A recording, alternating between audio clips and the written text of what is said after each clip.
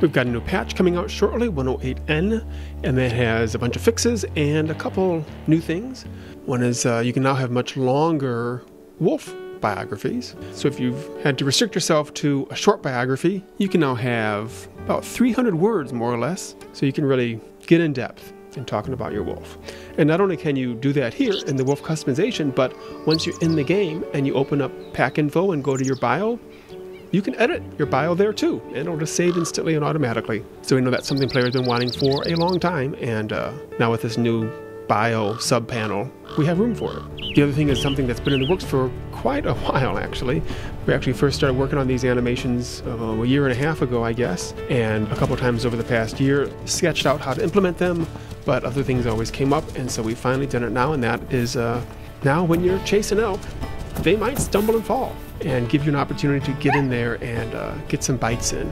Real wolves out in the wild often do rely on just getting lucky with the moment of bad luck for their prey. And first of all, that gives you a moment to get in there if you're quick and bite it and do some damage. And the fall itself can do some damage. Sometimes it's just a little damage, sometimes it's quite a bit of damage. Now here for this video, I've increased the odds of them happening quite a bit, so I don't have to wait so long to get one, but it's much less common in the game, so you'll have to keep your eyes out to take advantage of this opportunity.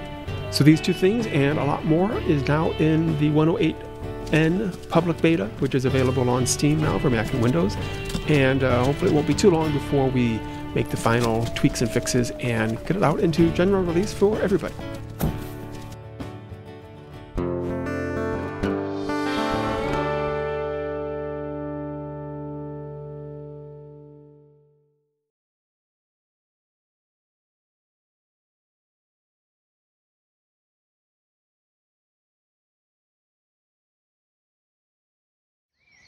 Last week we went camping in southern Minnesota, and one day after a big rainstorm, Susan went out to see if she could spot the beavers that we'd been watching earlier that day, and instead came across this.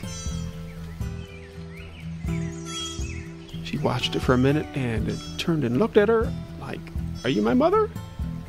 And quickly realized, "No, you're not," and just dropped. And so we actually got a pretty good look at it.